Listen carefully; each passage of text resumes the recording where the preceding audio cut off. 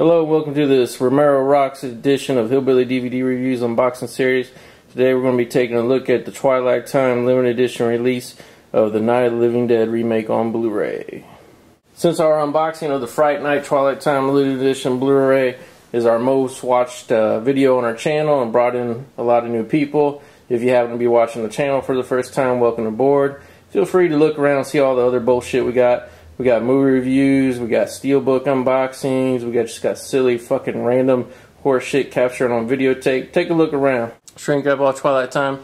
They did all original art for the layout and stuff. They picked this picture of a zombie from the movie, which I think is very cool. You know, a lot of people didn't like this cover and stuff. You know, everything Twilight Time does is controversial, but I like the cover art. I like how they did the red tint. Just got a nice fucking basic font on the spine. The back just looks like a regular Blu-ray.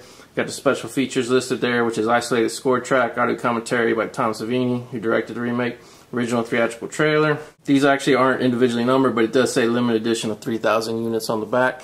Let's open it up. Got a very cool, creepy disc art here with the zombie from the cover. I like it a lot. They also include a little booklet, as most Twilight Time releases do. Or all of them, as far as I know. The only thing that's a little weird about this picture is the zombie. He's got Night of the Living Dead written on his chest. That ain't in the movie. I don't know who the fuck came up with that, but that's not in the movie. But somebody had to get creative, I guess. But it's got, you know, I like these little booklets. The only thing I had a beef with the Fright Night one is the little essay, the background of the Fright Night one. It was saying that basically that the movie was a gay metaphor, which I just don't believe is true. Just because the writer and director of the movie ain't gay, just happen to have a gay and a lesbian cast in it. But I haven't read this booklet yet, so hopefully, you know, there's some good insight. I don't know if she does all of them, but this is written by Julie Kurgo. I'm not really sure what her credentials are, but Twilight Time likes her to write this shit about it. I think the packaging is really good on this for limited edition release. It really pops, when it's on your shelf, it kind of pops out. You know, the black, the white, the red, it all goes together. So yeah, so that's it for the Twilight Time limited edition Night of the Living Dead. Twilight Time, just as a company, is always controversial. People don't like their business model, whatever. But hey, man, like, I'm happy to have this fucking movie on Blu-ray. It's one of my favorite horror movies from the 90s. Just one of my favorite zombie movies, period, really.